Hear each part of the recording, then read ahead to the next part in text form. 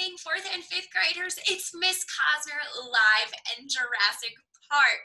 You guys have to do school, and I get to go to Jurassic Park. What a world we're living in.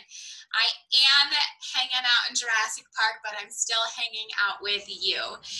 This is crazy that we're having to do all of this online schooling, and I miss y'all very much. So I hope that, crossing my fingers, that I get to see you guys again. Today you are going to be starting with day 1, which is Monday, March 18th. All of your classwork is under the classwork tab. You need to go to the top of your Google Classroom and click on the classwork tab. You should see your work there. Everything is there for you. Now, guys, you should not be spending more than 2 hours a day on your schoolwork. That's all that I'm asking you to do. But I am asking you to do your best and try your hardest on all of the work, okay? Some of it's going to be new content. Some of it's going to be review. There is a questions post also that you will see, and you can ask me questions and I can conference with you one-on-one. There's lots of video conferencing tools that we can use so that I can help you better understand the content that you are learning. So let me go ahead and see if I can share my screen and show you where everything is. So let's go ahead and share.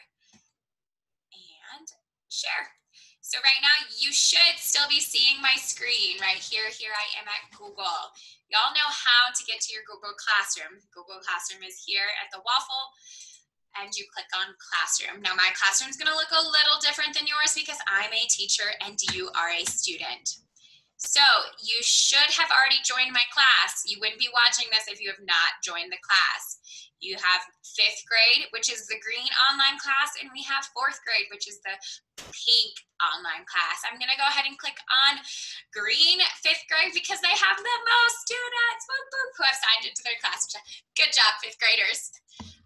All right, so in 5th grade, you will see this first page. This first page is going to be the stream.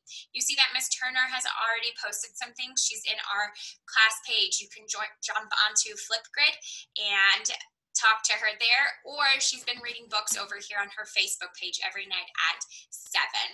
Right here is your expectations for the week, okay?